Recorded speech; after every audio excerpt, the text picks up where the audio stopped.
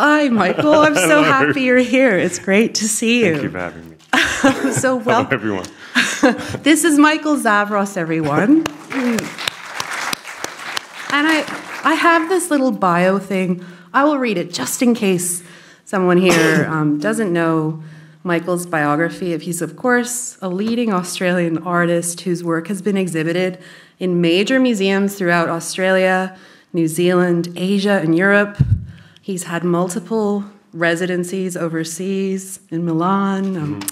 And he graduated from Queensland College of Art with a Bachelor of Visual Arts in 1996. And in my note here, I've known for his extraordinary technical prowess, like a cat. Anyway, I think it's true. And actually, it's funny. It's great to see you here because I've just mentioned you many times in the talk I just gave. And, of course, there's the wonderful exhibition, The Favorite. If you haven't seen it, make sure you go and see it. It's on display until October 2nd this year. And Michael, one of the things I started the whole talk with was, I mentioned the Archibald Prize, and of course, there's this exhibition on the Gold Coast right now. I keep saying HOTA or HOTA. Anyway, we had some discussion about whether it's HOTA or HOTA, but Archie 100 is up there right now. And of course, you've entered the Archibald Prize, I think, 5 times. Yeah. Was it 5 or 6? 5 or 6. 5 or 6 times. So he knows a thing or two about portraiture, everybody, and self-portraiture. I was reflecting on my way over here about how the last time you and I met was when the Metropolitan Museum of Art exhibition was here, if everyone remembers Masterpieces from the Met. And we did a session. This is like just deja vu, right? It was exactly last time we saw each other. Yeah. And I was reflecting on how, so those paintings from the Met were in there, and now your paintings are in the very site that they were in.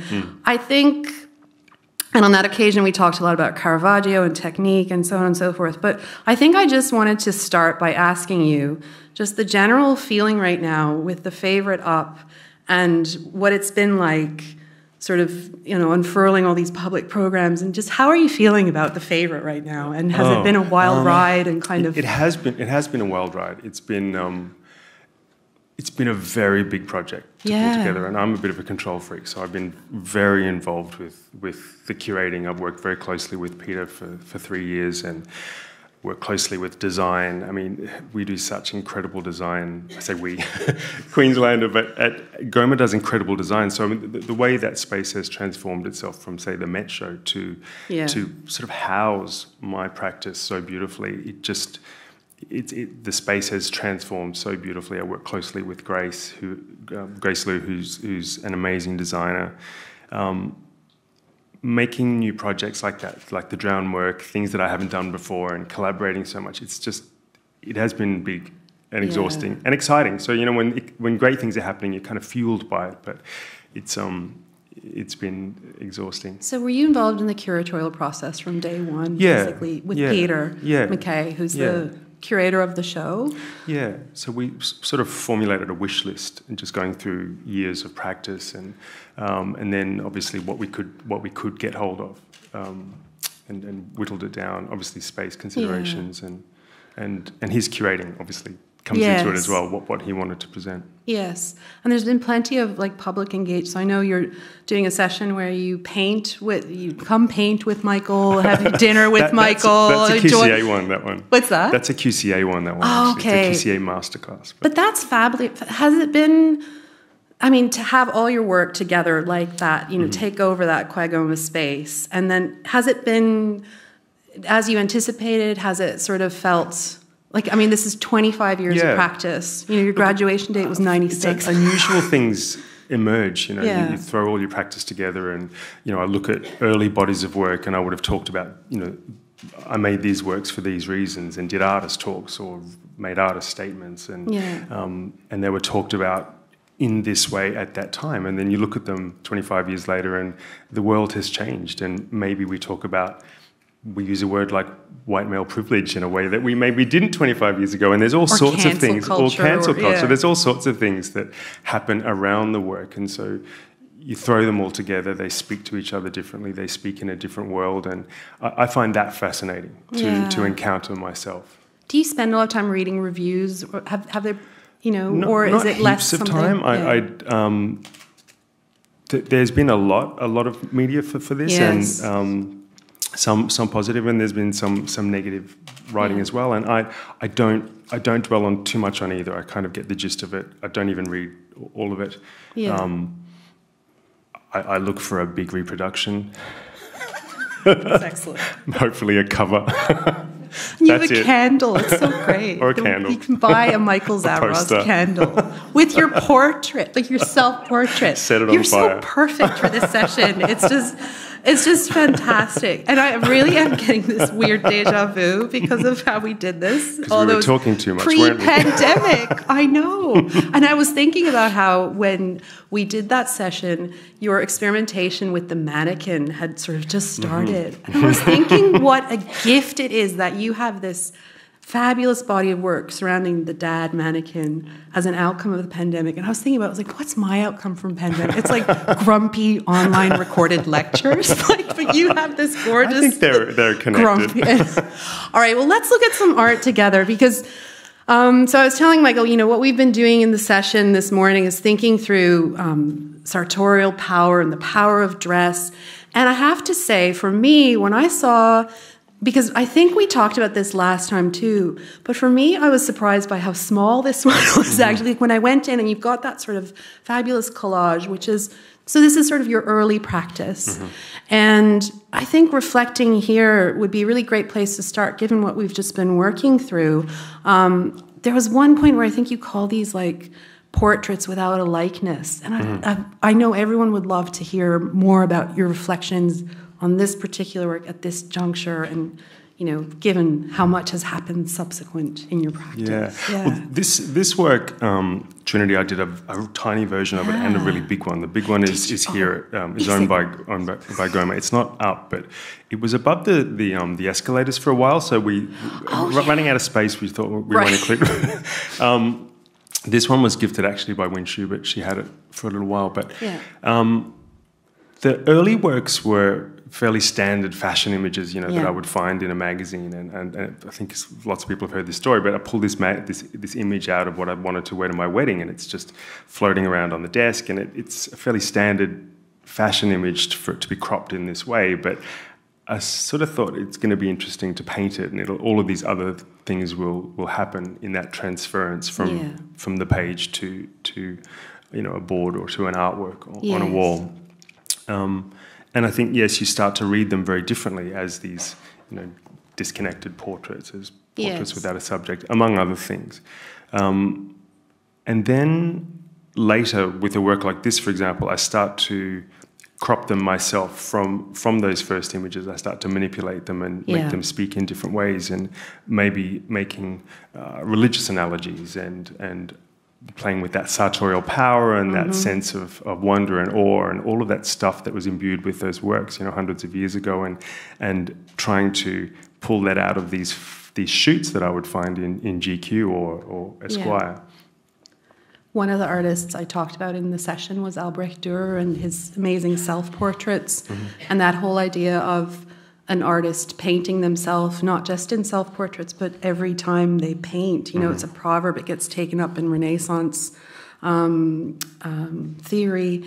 And I just wondered your thoughts on that. Do you feel, because for me, when I look at your interiors and different elements that are together in that show, even this idea of an artist painting themselves feels very powerful, like a thread almost through your practice. And I don't know if you see it that absolutely. way too. And it was, often I'll read something by a critic or in a review, and I think, yes, I agree with that. I think that is something that I haven't articulated before.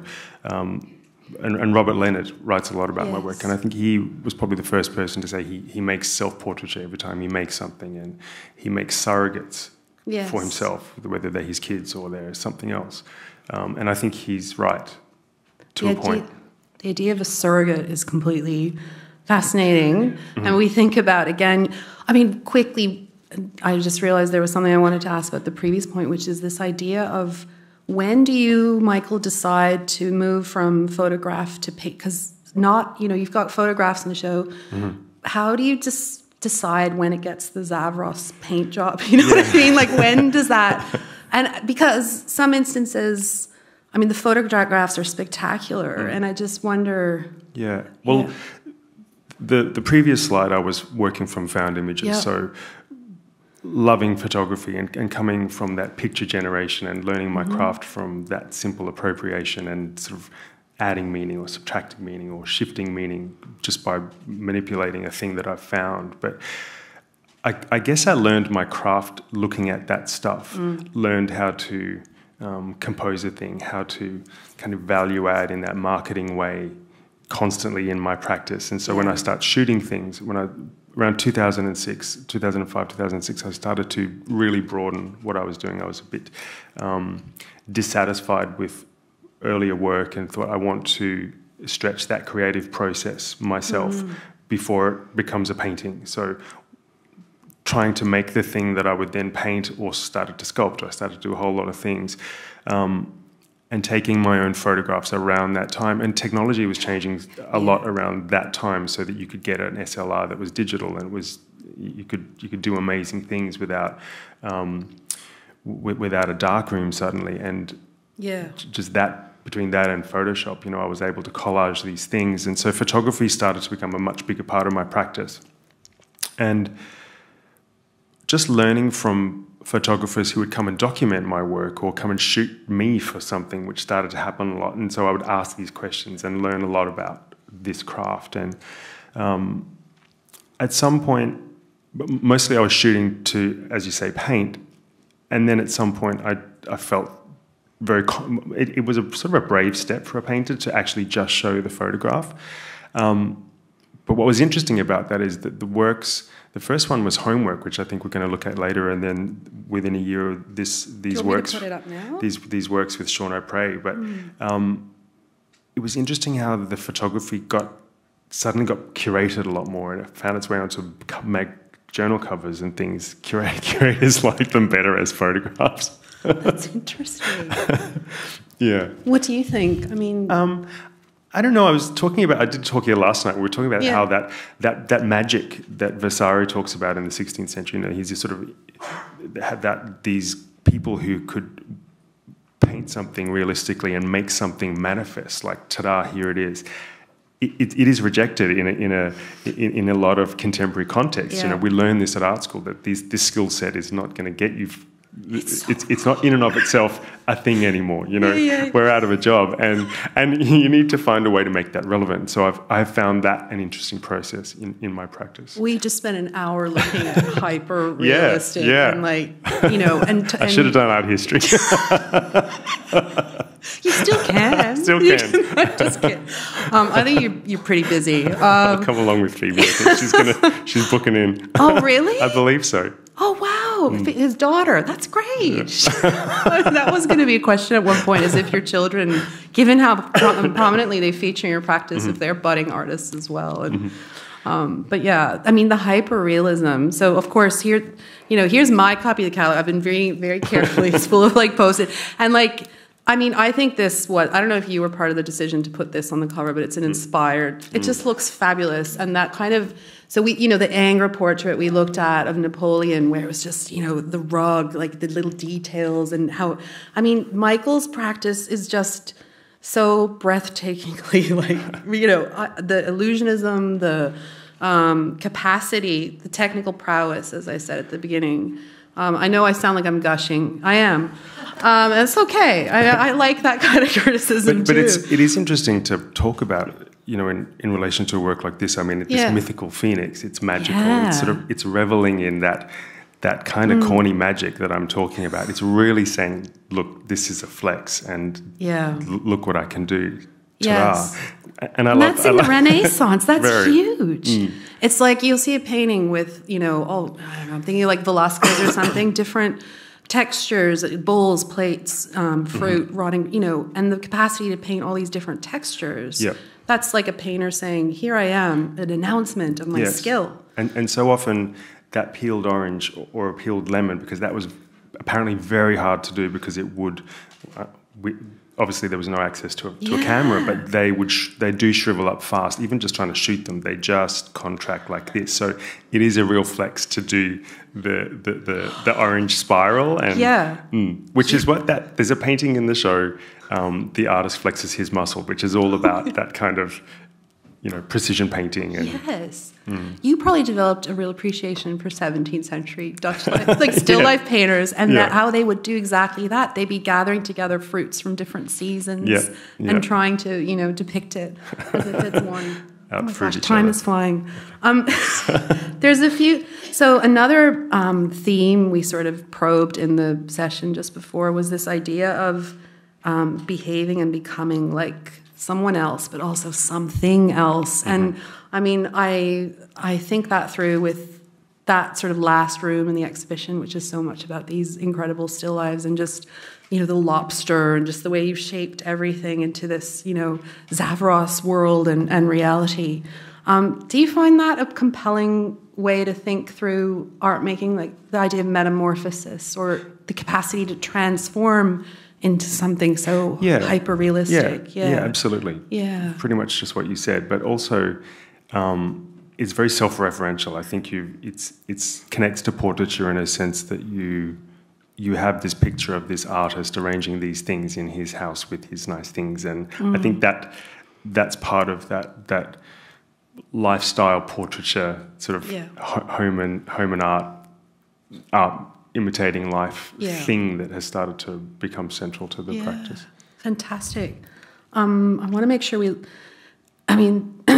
this technically to me is so striking given, we've been looking at a lot of 18th century portraits and thinking through just the capacity for artists to show shiny different interior textures, dresses, just the capacity for cloth to become a character in a painting. And I think I see that with some of the portraits of your children.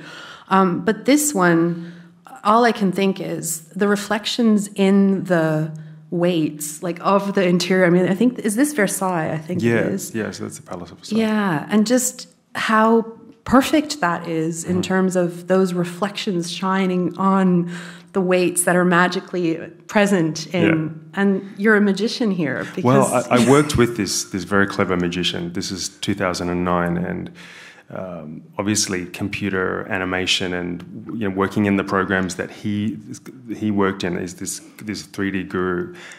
They have changed enormously, but back then it felt like magic to us. And we started with that 50s coffee table image, which is the background image, and he was able to manipulate the lighting and the camera lens that was used. His program told him that. His program told him that the height of the photographer, all of these things that he was able to then mimic when we built this gym in this space. And he'd send me a program so I could look down on the hall and move these things around, and they were different coloured, so I could put different weights on and sort of compose this image. And then we had to, obviously, because I've got this chrome mirror dumbbells, that set up this eternal reflection between the mirrors of the hall and the weights. We had to find all the images that they would reflect outside the window or from our vantage where we were looking or from anywhere to then feed into this enormous program, and then it would render this image overnight. It would take that long.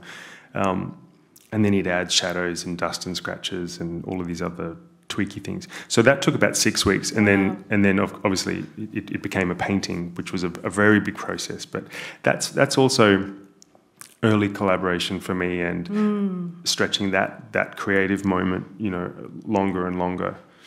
Something else we've been talking about with portraiture is the number of times that the subject has to sit for the artist, and all this testimony from the 18th, like Ang was like bursting into tears because he can't get the person in the right position, and he would usually take about 30 sittings with his. So I was just thinking about that in terms of like the durational element here, and more specifically, I suppose, to portraiture that involves others. your process there and how long it takes to get it right. Yeah. And I know it probably varies from image to image, but it does, and child to child. But child to child. Yes, as we Phoebe know, was they great, are. Phoebe was a supermodel. Sit. She was really great. She, they were often long and difficult sessions.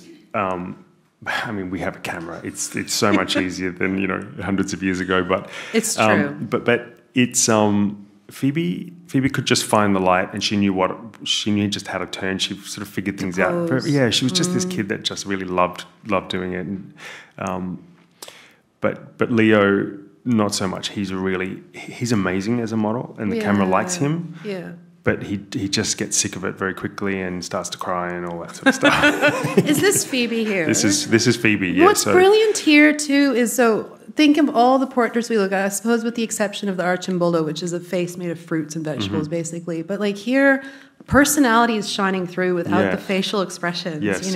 Yes. And that idea of behave and become like something else. It's almost like the cloth here is personifying, becoming who they are. Or, absolutely, that obfuscation. Yeah. It seems to both, cover and protect something as well as draw attention to a thing. It's fascinating, but. And then the idea of, so again Phoebe, I think, and we've spent time looking at folds. Art historians love drapery. We're like, the drapery is boo, And I suppose a whole history of drapery, you could start that with Greek statuary and move right through. And I mean, to me, what's evocative here, just the textures that we see present on it's an autumn that she's sitting on, and then the folds of the dress. And so this fits in perfectly with a lot of the elements of what we were talking about before. And then, of course, in the back, there's sort of a Greek pedestal. And I think because I think we need to give our audience time for questions soon-ish. I could talk to you all day, but anyway, that idea of, because something else I addressed in the talk was sort of the idea of the idea of identity and migrant identity. And a lot of the portraits I showed were actually people who were moved into different contexts, like a Spanish noblewoman who's in Florence, or Albrecht Dürer, who travels to Italy and is marveling at what artists are treated like there versus in the German lands. And I think, for me, what's coming through in the show more so than any other time I've seen your work is that exploration of, I suppose, and with your giant Acropolis now, the identity, the idea of you as a first generation. I think you're first generation Australian. So, how do you is that something that you're consciously? Yeah, very much. It's it sort of crept into my practice in lots of ways. You look at some mythology or Narcissus stuff, but then obviously something like that painting of Phoebe, just simple symbols that I think are nice traces in works. But I was looking. I'd spent a lot of time in the Met when I made this. Come home from the States and made this work, and you were looking at Singer Sargent, I think, earlier, and this work is very inspired by his work, and I mean, it's the works that I make with Phoebe now. I often wonder if they're coming to an end because she doesn't have a lot of time, and she's often not inclined. She's like, go away, Dad. Just go away, but then interesting things happen. So still, once a year, we seem to do some sort of a project, but this one day, Phoebe came out wearing Alison's wedding dress. It's incredibly loaded. Your daughter's in your wife's wedding dress, and it's not a white wedding dress. It's this sort of ice blue. And I thought, wow, like most of the things I do with the kids, I think, well, I don't know what to do with this, so I just need to paint it. But and then at the same time, I thought I'm looking at these swathes of satin, and I'm thinking of Singer Sargent and how he painted these society paintings, and this kind of this girl that's somehow now got a profile because of what I've done to her, and how does all of this fit together, and can I reference all of this somehow? And so we do a shoot, and sometimes shoots don't go anywhere. I convince her to sit for a little while, and then it's often in the editing process. I'm looking at lots and lots of images, and there will just be this frame where Phoebe's had enough. Like, this is that frame. Like, she's starting to frown, and she's like, and for whatever reason, it becomes. Expression. It's not something that's intentional in the shoot, but in that editing process is such a live, creative process too. And it's like, oh, I think that's interesting. That's where this starts to take a different turn.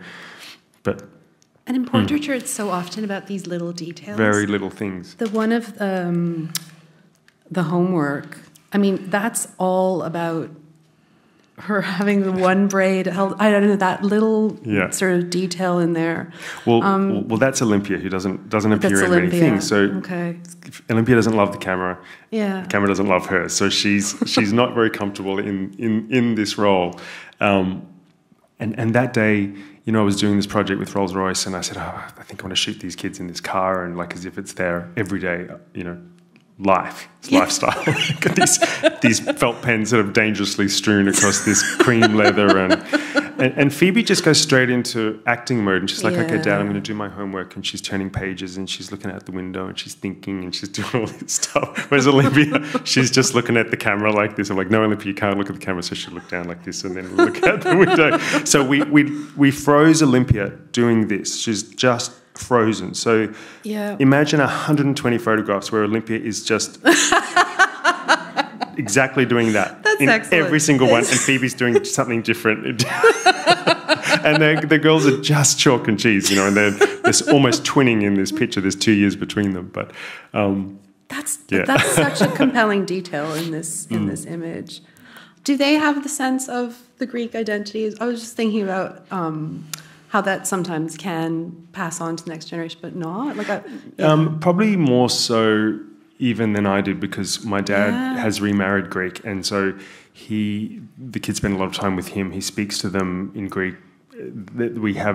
We cook Greek now. We do more Greek things than I did when I was growing up. Yeah, wonderful. Yeah, they like it. I love that you said that you spent time at the Met looking at these works, and Sargent really speaks to you and matters. And art historians love when artists say that. Sort of, that looking has inspired your practice in a way. And I remember when the Met show was here, and we spent a lot of time looking at the Caravaggio painting, the musicians, and thinking about technique in there. And is that, I mean, I know, so obviously they didn't have, but do those old masters inspire you in terms of your practice?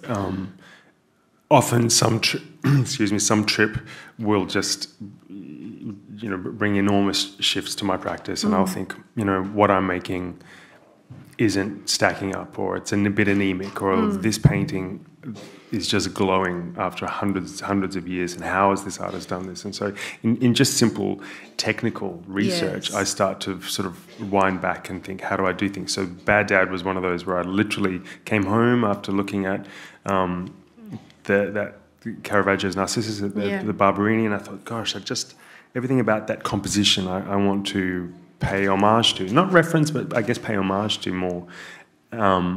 But also, technically, I just wanted to really ramp things up, and how do I get brighter colours and better light? And so you started this in Rome? No, it came from residency in Rome in 2012, and then I painted it actually for the Archibald in 2013. You'll win it, Michael. I'm so glad I didn't win it, though. Like, this painting had a much better life than if it had won the Archibald. I unabashedly say, I mean, this is absolutely one of my favorite works in our collection. I adore this painting. I think it was on the cover of a novel by, who's the guy who wrote The Slap? Christos Scholkas. Isn't it on the cover? It illustrated one of his projects for the Venice Biennale architecture thing, I think. Yeah. Okay. Now it's time for you. I mean, I have many more things to add, but anyway, we'd love to have some audience questions. Georgina's really ready over there. That shut up fast. She's the happiest audience. It's so great to listen. It's wonderful. I was loving hearing about Echo and your process of creating that work, where you're working with 3D imaging to help you compose the image that you wanted to create.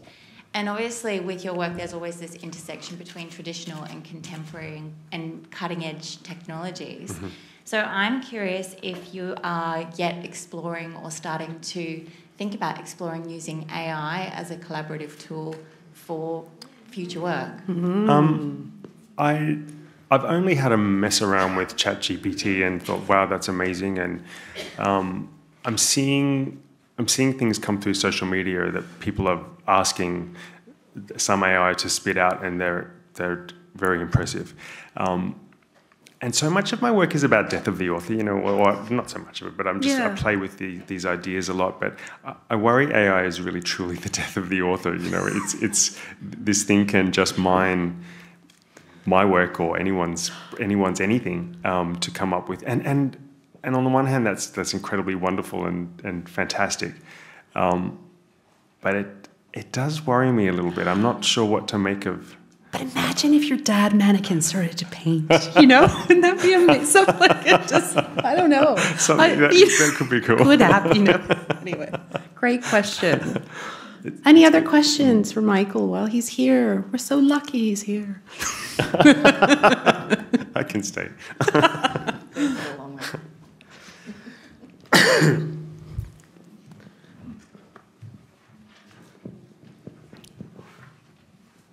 Thank you, Michael. I think your work's incredible. Thank you. With The Bad Dad and then with Dad the Mannequin, which, if you had your time again, which would you do first? I don't think I could do them in different times than at the time that they were made. I mean, the mannequin work, I wouldn't have probably made it if COVID hadn't happened and a bunch of shows fell through, and it was a response to having more time and having that opportunity to take a risk, I suppose, in my practice in a new way, and but also just that thinking time and time to reflect on my own life and I don't know, these different modes in my life. So I don't know that they could have happened in different succession. And can I just ask, yeah, in your early work with the the miniatures of the suits and so on, when I look at those paintings, I just think it's almost as though, am I wrong in thinking this, that in painting those little miniatures, it's almost as though you wish that suit that you wore to your wedding into being. That there's almost like a sense of, you know, wishful fulfillment with your work. No, you're completely right. And those works were, I was really coveting something. And we don't really talk about that at the time. It wasn't the sort of things that artists would say, but looking at them now and work that came much later, they were very aspirational things and very affirmative things. So I'm saying, you know, I like this and I want this. And so often, you know, I can make that glib joke, I suppose, that, you know, paintings of suits begat the suit, and on it went. And I started to roll that into my practice and make that the practice almost itself. But I was very outward looking, trying to do that, and then it sort of shifted and I started to document my own life. Okay, thank you. Excellent. Other questions? In the back? I think it's Grace. I can't see very well here. Thanks very much. Thanks so much, Michael. Hi, it's Grace from Australian Art. Hi, I Grace. just wanted to ask you whether you imagine having works in the future that will have either both photographs that will have yourself and the mannequin in it. For the Sullivan Strumpf exhibition, there were those incredible videos done where you could see the mannequin, say, with your family at the table, and we could see you in the background. And in the publication, we get, you know, wonderful in progress shots of, you know, seeing you, you know, posing the mannequin with your family. So I wonder whether you would ever imagine having you and the mannequin in a work together. Oh, nice. A double portrait? Yes! There's Renaissance conventions for that. I think that would be interesting. Those videos that Sullivan and Strumpf made, and they're really good at promoting things, that gallery. They had this guy, Dave, who was making films for artists to go straight onto Instagram. So that's where those two different films came from. And I think Robert says in his essay that he thinks that's the best work that came from the whole things with those films. But I kind of have kept us separate. He looks a lot better than me, and so I kind of I try not to stand next to him. He's not. I don't bring him into the show. You didn't bring him along? He can stay in the. What's he doing now? Where is he? He's just looking out the window. He gets a bit too much sun at the moment. I need to move him. I love the idea of a double portrait? Hey, It you heard it freaks here people first, out. folks. I'm used to him, but he really freaks people out. Other question. I have to add in one small thing. So yesterday we were playing phone tag a bit to just catch up before the show. And when Michael called, I looked, it's Michael. And at the moment you called, I was watching a video of you because I was sort of catching up on the interviews that had happened. And in the video you were talking about the mannequin. So it was this meta moment. Like Michael's on the phone, he's on my screen. It was like, how many Michaels there? Anyway. Too many. Anyway, okay, other questions? Yes. I was just wondering about the future of the Mercedes with the water in it. I'm wondering about that too, actually. I can tell you it's not going to hit the road again, that car. It is retired. It is a contemporary ruin, but I'm not sure. So I bought this car and we've spent quite a lot fabricating it to look like I didn't do anything to it except just fill it up with water. But water does pose crazy problems, just a body of water sitting there, it finds a way into things that you don't expect it to, even when you've made a fiberglass spa bath and put this whole thing back together and remade a lot of it to look like the original. But water finds a way, and I was looking at it last night, and there are new things that the water is doing. So conservation every week here are in touch with the fabricator, saying, "Okay, this is what it's doing now." Does QAGOMA own it now? No, no. It's yours. It's for now. It's mine, but conservation's going to be difficult. Yeah. So not sure what's going to happen afterwards. I do have a show like this in New Zealand end of next year. I think the date's not quite fixed yet, so it might go there next after it's dried out for a little while. Hoping that's going to happen. I think the dad mannequin wants to drive it. Yeah, he's the only one that can now. He has low expectations. Other questions? Yes. Hi, Michael. So, at an earlier session, we talked about Renaissance paintings, about artists gonna elevate themselves to represent wealth. And after each of your painting and self-portraits, do you think you're representing you want to see your vision of yourself or present to others, or do you actually feel like you become something new? That's a good question. So I guess a lot of my portraits I don't really feel are classical portraits insofar as they're somewhere between figure painting and portraiture, and whether it's myself or the kids, there's an element of role play where it's not really a portrait. It's let's make a painting about this. And while it might be a good likeness, it maybe isn't telling you an accurate account of something, but it also is. So it's this kind of it's a bit like Instagram, I suppose. It's this projection of a kind of a fiction about your life or about anything. It's not quite a true account, and I quite like that.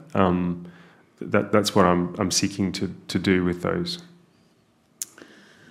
It's interesting also this idea of role play. So we talked about Sargent's Madame X, and I mentioned Nicole Kidman at one point dressed up as Madame X. And then during the pandemic there was this surge of people dressing up as paintings, in fact. So that idea of, or if you think of tableau vivant, so in the 19th century they'd play games. The parlor game was, let's get together and enact a painting. I don't know, I think about this, I know, I think what you just said is very evocative, because it's about, contrasting the idea of the portrait as a likeness, or the portrait as almost staging, or like theatre in a way. Yeah, theatre. Yeah. But also acknowledging this strange lens through which we now see ourselves, and that I see my family, or that others maybe do. And I'm kind of interested in documenting and manipulating that. Yes. Good questions, everybody. It's like a great art history. This might be our last one. Okay. Last question. No pressure. Hi, Michael. It's Robin speaking. Look, I'm just wondering, you were saying that with the evolution of your painting, going from your beautiful suits right through to your bad dad and your family portraits and those. With the new aspirations, I guess, in society changing, where, 15, 20 years ago, everybody loved Hugo Boss and all of those sorts of things, and there were different aspirations. Now the generations are a little bit more woke, I guess you'd say, and they're not so celebratory of these sort of icons. Is it going to change your direction of your art? Because you really do celebrate beauty and opulence and just aspirations, I think, in that way. But has that anti-establishment sort of affected you and the way that you want to progress in the future, do you think? I don't think so. I think that I'm always responding to what's around me, I suppose, and observing my life and what I see out of these eyes, I guess. So it can't not enter my mind, my practice somehow. But I would say too that so often, right back to those suit works we were talking about and everything that I've made work about, including now, so much of my practice runs against the grain of contemporary practice. It is. I'm famously don't do the things artists do, or make the things artists make, or say the things in my work that other artists tend to say, and I'm often criticised for it or celebrated for it. It's just I can only make the thing that is relevant to me, but I think running against the grain of practice has often been good for my practice. Even simple things like painting in 99, 2000, coming out of a time of installation art and almost straight into photography and film, the first decade of the 2000s. No one was really painting or figure painting or paintings from GQ on a miniature scale. There were unusual things to be doing, but just felt like what I wanted to do. There's an exhibition on right now at the UQ Art Museum, and I was going through with a friend, and there was a row of paintings by Chris Bassi of shells, and we were both from, wow, look, a row of paintings. It's so great to see you paint, So I take your point completely. It's sort of like, the death of painting has been predicted over and over again. Well, it's not dead, is it? No, so there we go. Thank you, everyone, so much for your questions, and thank you for your attention. And let's thank Michael. Michael, we cannot let 2 years pass again.